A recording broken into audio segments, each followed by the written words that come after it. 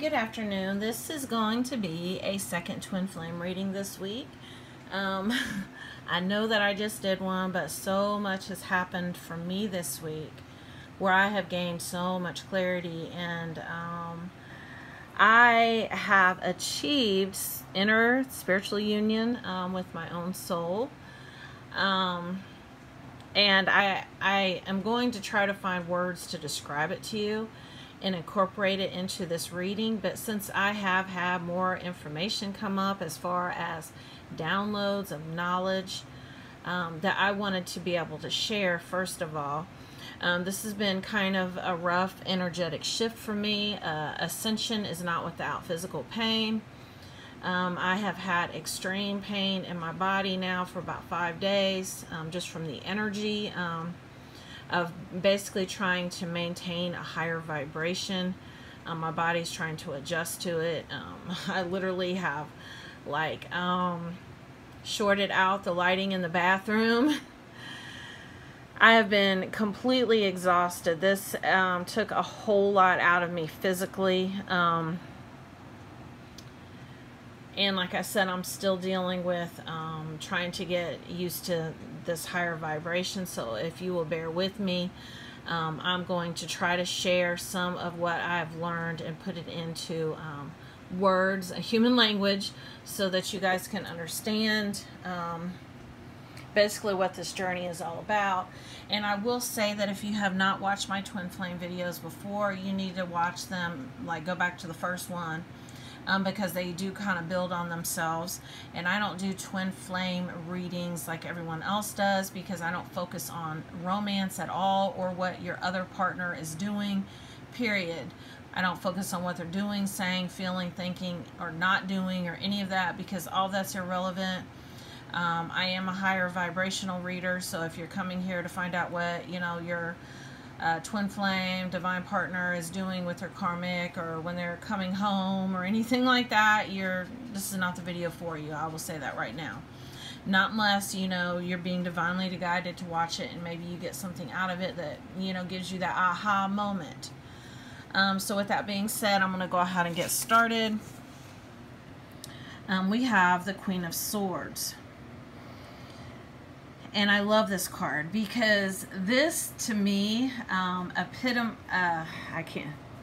basically, this card here, I can't think of the word I was trying to use, epitomizes, sums up the entire energy that we have when we are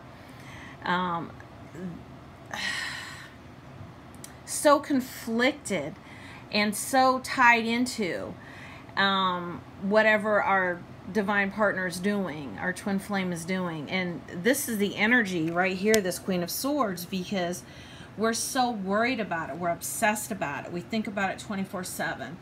It becomes an addiction. It takes over our lives. It takes over all areas of our lives.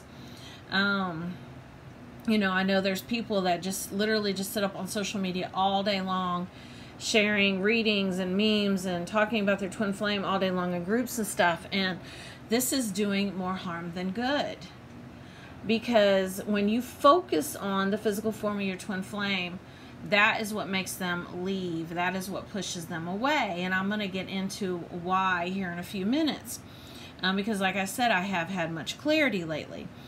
So basically the message that's coming through from Spirit is to fall back.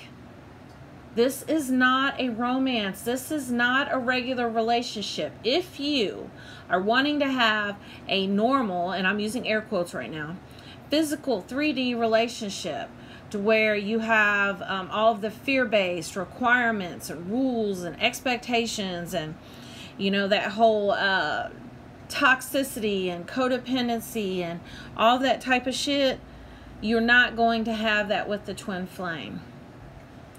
So understand that what you are chasing after does not exist with your twin flame. You will have to be with somebody, anybody other than them, because that is not what they're here for. They're here to show you everything that you've ever been. Everything that you've ever been. They're here to help you strip off that conditioning and those expectations and that fear-based energy that you took on, that belief in separation and the duality that you took on from the moment you incarnated into the physical form that you're in right now. The minute that you came out of the womb, you started taking these things on. And as you started taking these on, you had more and more soul amnesia because you forgot who you were.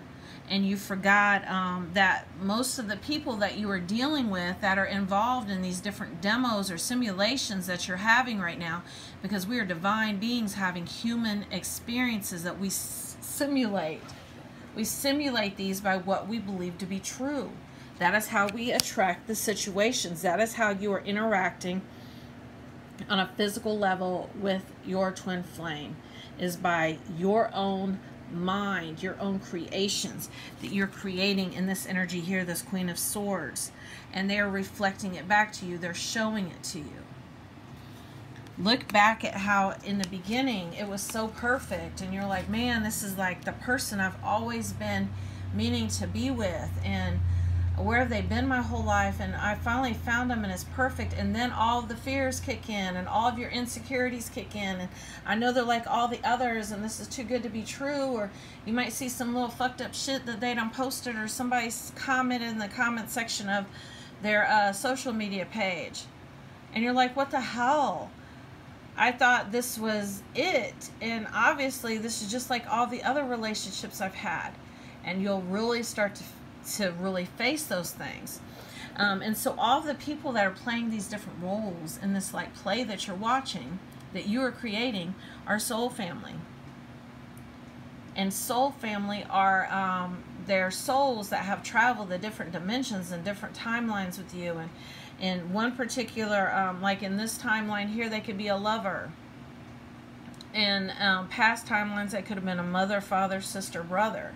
And you have a very close soul resonance with them. You're very close to, you know, being the same energy. And you can tell that you're a soul family, but they're not the same energy as you, as your twin flame is. Your twin flame is the exact same energy as you. We have the Knight of Pentacles. And so basically, I feel like with this card, that is that whole energy of everything that you are aligning to by your thoughts is showing up in your physical reality, because the Pentacles are all about a physical reality. Now understand, and people used to say this to me, and I'd be like, how in the hell can the 3D be the illusions on a twin flame journey? They would tell me, you've got to see past the illusions. What is happening is not real. And I'm like, well, it sure seems real. But understand, it's all happening in your imagination. And I had said something in the twin flame video that I had done earlier this week about how your energy is controlling both ends, yours and the physical form of your twin flame. Well, it goes even further than that, because I have been, you know, and my spirit guides have given me spiritual insight in small amounts. Because understand, you know, a baby can't digest whole foods yet. So you have to get to that point. So they would just spoon feed me just a little bit at a time, a little bit more, until they were able to show me the whole picture. So that's the reason why I usually say at the beginning of my videos, I had this disclaimer there for a while, that if I ever say something that's contradictory, it's because I have learned otherwise. So I want to apologize in advance, because I had said something in one of my twin flame videos, I think it was the one before last, where I said that you and your twin flame are in the 5D right now, orchestrating all of this. Orchestrating all of it, making it all happen, right? Well, that's not true. You want to know why it's not true? Because there's only you.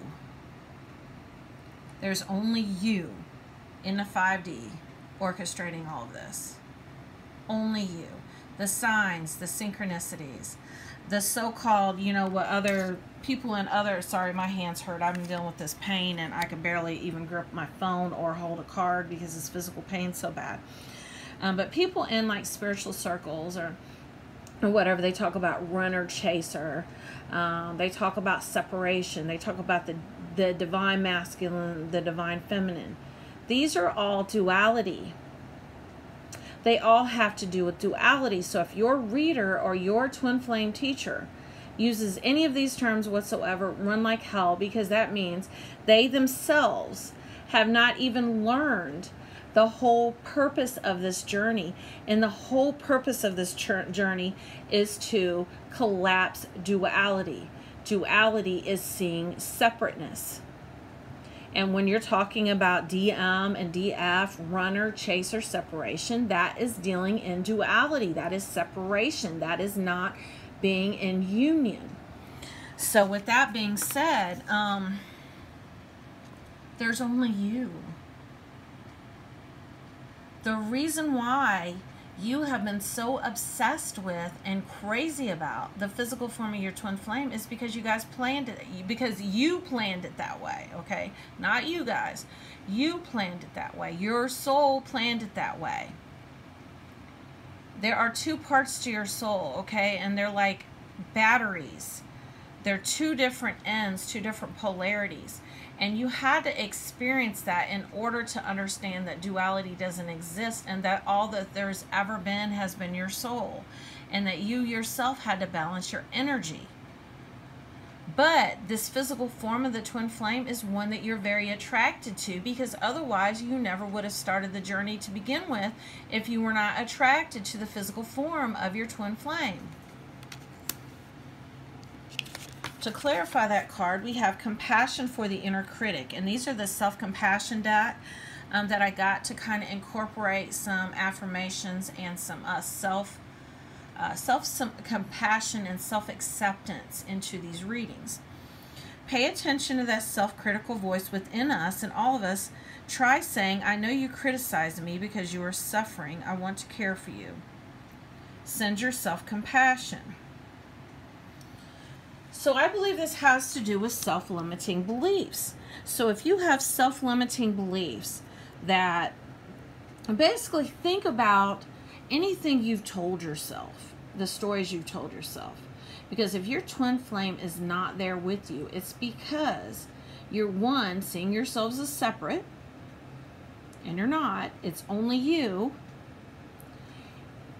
The reason why they tell you to love yourself more and that this journey is a journey of self-love is because there's only you. So once you start loving and accepting yourself more, whatever's happened in your life, whatever type of emotions you're dealing with, love and accept that about yourself. And tell yourself, you know what? I'm not going to judge this. I'm going to accept myself exactly how I am and have this compassion for myself. And that is how you transmute these things into love, and how you get one step closer to your soul, therefore one step closer to your twin flame. This is an inner journey. You can't do this by normal relationship means. That's why, you know, some of these twin flame teachers kill me with some of the things that they teach, because it sounds like relationship advice. Okay, this is not a relationship. This is a relationship with yourself that happens to reflect the inner. The outer is a reflection of what's going on inside. So always remember that. It starts within. We have the Six of Cups. Now, the Six of Cups is all about nostalgia.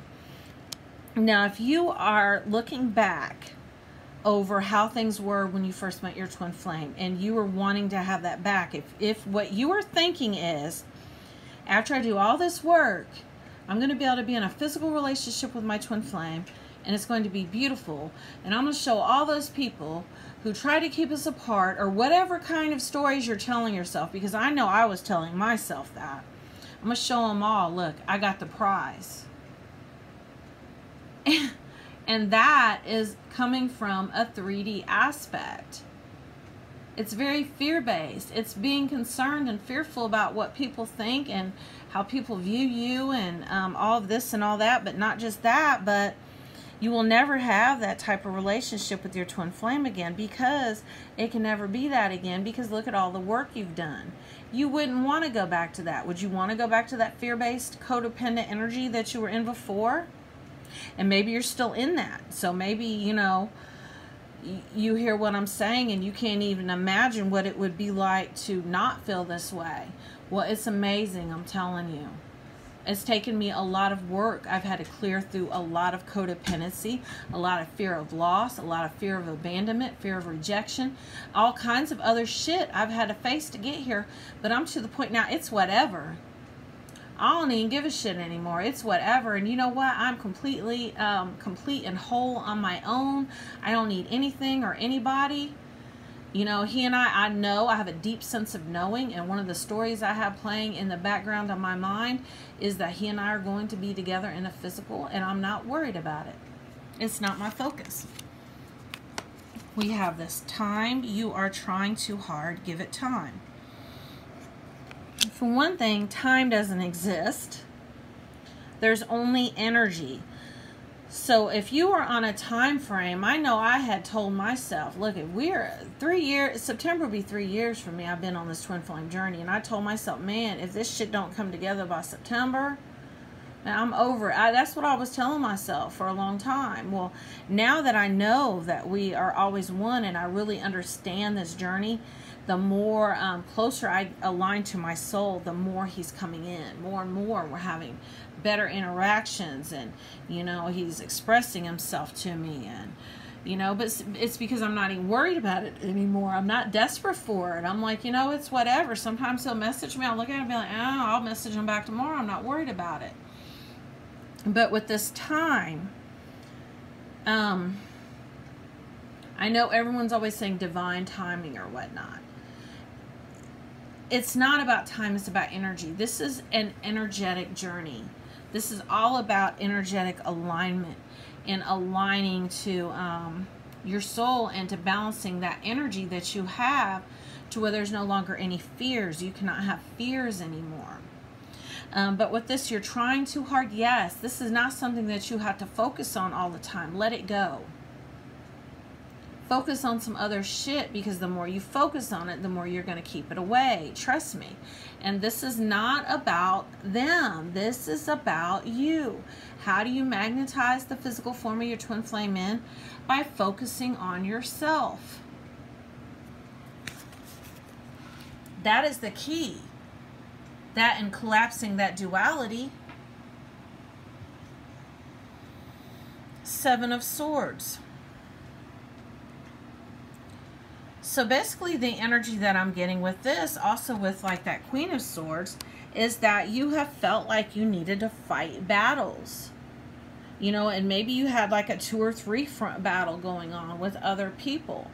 You know, I really felt some kind of way about his karmic partner last year. I really did. And then I felt some way about our mutual friends and his family, and everybody just was like, fuck Tracy. I'm like, nobody even cares how I feel. I feel like I'm going to die. Nobody cares. I mean, I really did. I really felt like I was abandoned and left for dead. And so it took me a while to really kind of get past that. And that's the energy I'm getting with this card, is you have to be able to see past the illusions. And for one thing, recognize that your soul is doing everything. The physical form of your twin flame is not doing anything at all. You are the same soul. And so whatever they're doing, it's your own soul testing you and preparing you.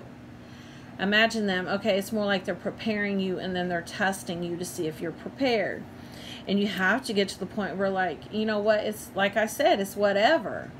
Who cares? Next. Where's the next test? You know, and more than that, I don't even give a shit about it one way or another, because you know what? I'm over here doing my own thing. I feel good. I feel balanced. And I'm not worried about what he's doing anymore. You know, he can literally call me and tell me anything. Okay. Because I recognize it now. And you have to get to that point. And this involves really clearing and facing any of your fears that you have. Once you do that, you're no longer scared of loss. You're no longer scared of rejection. You're no longer scared of abandonment. You know your worth. You know you're fucking awesome. And why would this person not want to be with me physically? Why? I'm amazing. I want to be with me. And you know what? And I am. And that is how you need to feel about yourself. How you want them to feel about you. You need to feel that way about yourself, and then they will reflect it back to you. This is the standstill card. It's actually called the Anchor. And I have talked about this before. But when something shows up in your physical reality with the physical form of the twin flame, something shows up and you're like, this is bad. For one thing, get away from labeling things as good as bad, just good or bad. Just be like, okay, you know, this is happening for a reason. What is this showing me? How is this preparing me? How is this testing me? For one thing, it's not real. Because the physical form of the twin flame, why would he or she ever want to be with anyone else but me? Because I'm fucking amazing. All they want to do is be with me anyway. But my fears and stuff keep projecting. It's like a projector on a screen. Keep showing themselves to me. And things that it looks like they're doing and they're not. Because it's all in my mind. And is my own soul showing me this. All that there ever has been the physical form of my twin flame standing there waiting to come in to really show me how much that they love me and they want me as much as I want them. But my fears won't let them. So stop focusing on these things that come up because they're not real, and you're anchoring them into your physical world. You're anchoring them. How do you get them to move? By not focusing on them, not feeding into them energetically, shifting your focus to something else and telling yourself this shit is not real. And we have the Fool. You have to, I saw something on Facebook earlier today, and the person said not to trust anybody. Well, you know what? That's all wrong. Because when you are in this energy of distrust and paranoia and you feel like everybody's out to get you, guess what? That's what you're aligning to. You have to be in a place of deep faith and you have to trust. Because when you trust people, guess what? They're trustworthy. That was one of the first bits of spiritual downloads that came to me when I first started on this journey, was trust him and he'll be trustworthy. You have to be in this place of openness and vulnerability and a deep sense of faith and trust, because that is what you will attract. You will not attract that paranoia and that victim mentality. So you have to really be almost childlike. And you know how children are so innocent and they're so forgiving and so loving and so resilient. I mean, you can basically, and it's sad, but you basically can do anything to a child and they still will love you. That is the energy that we need to get in, and not because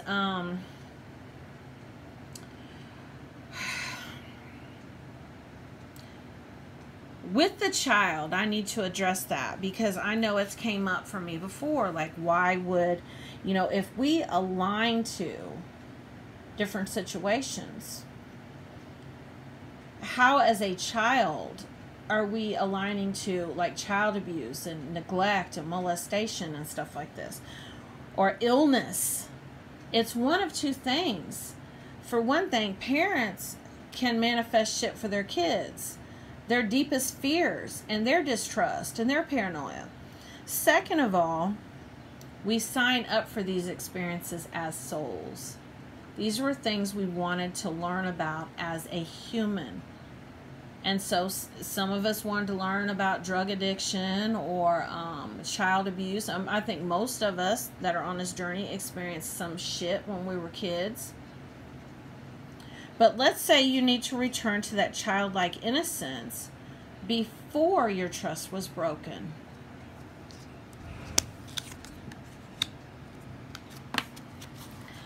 Homecoming. And this is how you return to your soul. This is how you align to your soul, because what did I say? That you were in that perfect energy, that perfect love vibration before you incarnated into the body that you were in, and you took on all the conditioning and all the fear-based energy. And so how do you return to your soul? By stripping all that off. And by recognizing that you are your soul and you are never separate from your soul, ever. And that anything else that is not from a loving energy is not soul-based. That is that conditioning that you took on, and you need to strip it away. You need to work on peeling away those layers like an onion. We have the King of Swords, so we have the Queen and the King of Swords. So be very mindful and really monitor your thoughts every day as to how many times you obsess about the physical form of your twin flame all day long. Now I'm going to tell you what, I know that you are wanting to have physical union with your twin flame, and that is your focus right now. But once again, you need to get to the point where you just want to feel better and get rid of that codependency that you have. I had to tell myself, look, I'm so tired of being obsessed about this man, and it takes so much of my energy. And I'm so tired of feeling like he has my power. He has the power to make me happy. He has the power to make me sad. And I got tired of it. I said, you know what? I'm going to take back my own power. And that is the energy that I'm getting with this card. And you cannot lose anything that is yours by divine right. So stop being scared to lose things or people, because if it's for you, you're never going to lose it. I promise. Because to clarify that card, we have the universe has my back. So the universe knows what you want. And understand, every soul in the universe is connected like a patchwork quilt. And that is the universe, is all of the universal souls. So you are part of the universe. Your soul is. And your soul knows what you want. And soul power and soul energy is the most powerful energy in the universe. It's more powerful than nuclear power. And your soul can make anything happen, so you need to surrender to it. Get out of your own way and stop suffering. Aren't you tired of suffering?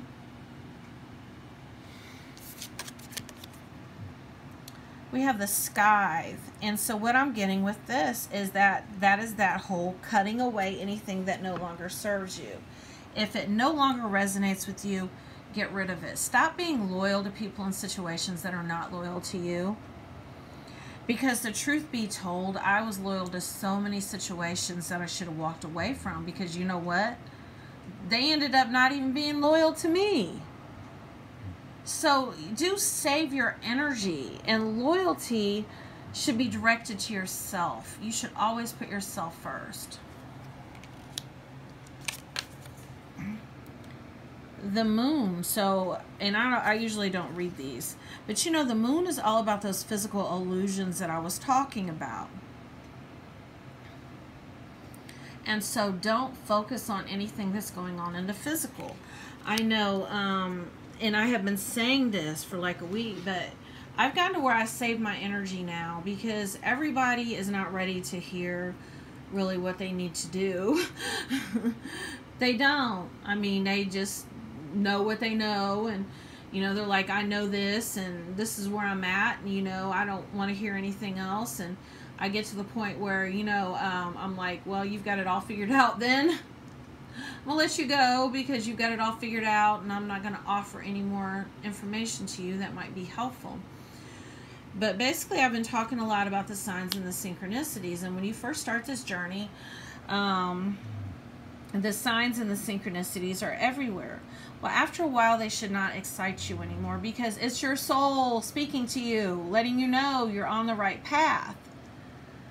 But this is not a journey about physical shit. This is a journey about spiritual stuff. So once you ascend to a certain degree, those things shouldn't excite you anymore. So stop focusing on the physical stuff and the physical illusions. I'm going to go ahead and read this. Dearest you, miracles never run out. Look back over your life and you will see so many moments of synchronicity when all of the right people, the right place, the right opportunities, and the right time just showed up without any of your help. Release the control. Think back to how you felt before a miracle happened. You felt you were giving up, but it was more like a gentle surrender to whatever was about to happen. Wow. We want you to know that miracles are being concocted for you, and you will never ever run out of them. You just don't get to choose how they come, who will deliver them, when they will show up, and what they will do for you. All of that is our department. Wow, this beautiful card. Spirit knows what is best for you and what wants to be expressed through you. You're incredible and amazing and a magnet for miracles. That would be a good mantra for you today. We're on it. Relax. If you only knew how much you were loved. Sigh. So it says you are incredible and amazing and a magnet for miracles. So that needs to be your mantra, and that is beautiful. This is such a beautiful reading. If you would like to have a personal reading with me, personal paid reading, it's done via video where we actually video chat. And those are $50 right now, and I can let you know exactly where you're at on your twin flame journey and what you need to work on, what is blocking you. Or if you would like to make an energy donation to my channel, I will include both my PayPal and my Cash App information in the description of the video. I might pop up again on you guys, but as I'm getting downloads, I just really feel the need to share them. But what I did want to leave you with is, if you cannot resonate with anything else, resonate with the fact that the physical form of the twin flame does not matter at all at this point. There's only you, and you are doing everything, all of it. Thanks for watching.